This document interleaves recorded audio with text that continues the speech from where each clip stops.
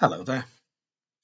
Last week we saw the young Daniel, exiled in Babylon, beginning to make a name for himself, serving Nebuchadnezzar. In this week's chapters, he and his friends continue to walk the corridors of imperial power, though some people still disdain them as mere exiles and outsiders. Amid questions of conscience and allegiance, they see astonishing signs of God at work. Nebuchadnezzar's testimony in chapter 4 is remarkable, partly because of the continuing spiritual naivety it exposes. This is a book of two parts. Daniel also encounters heavenly powers. Bewildering visions give stunning insights into an unfamiliar world, predicting empires well after his own time. Daniel's prayer in chapter 9, responding to Jeremiah's prophecies, is profound and moving. Daniel, now far too old to travel back to Jerusalem personally, is still deeply concerned for his people's future. Ezra is also a book of two parts. The author himself will not appear until chapter 7. This book explores life after the exile, soon after Daniel's time. Chapter 1 mentions temple vessels, which may have included those Belshazzar foolishly desecrated in Daniel 5. There are echoes of the end of Judah's monarchy. Zerubbabel, a leader in the temple rebuilding, was the grandson of Jehoiakim, one of Judah's last rulers.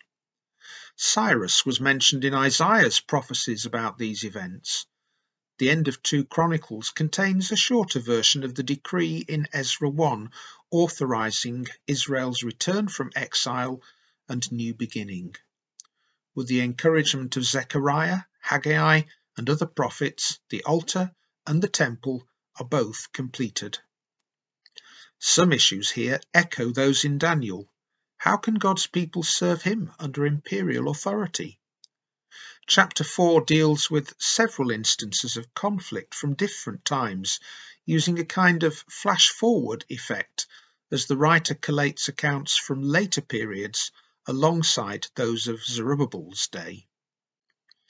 Revelation began with 7 letters plus some visions of heavenly worship. This week's chapters include 7 seals and 7 trumpets, alongside further visions. There are patterns in these 2 sevens.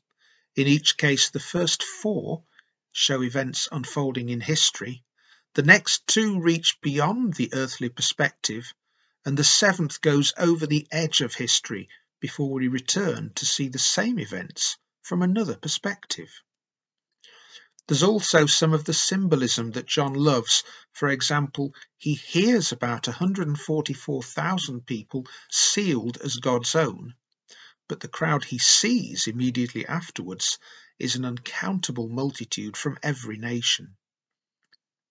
Once again, questions of authority and allegiance emerge. Revelation contains many echoes and images from the prophets, especially Ezekiel and Zechariah. Further visions express how the worshipping church touches heaven and produce a growing confidence that those conflicts will eventually be resolved. Let's pray. Holy Spirit, as we read these chapters, may we hear your voice, prompting us and revealing what we need to know and to do. Point us to Jesus, we pray, and to God our Father, so that we'll learn more of what it means to be God's people. Amen.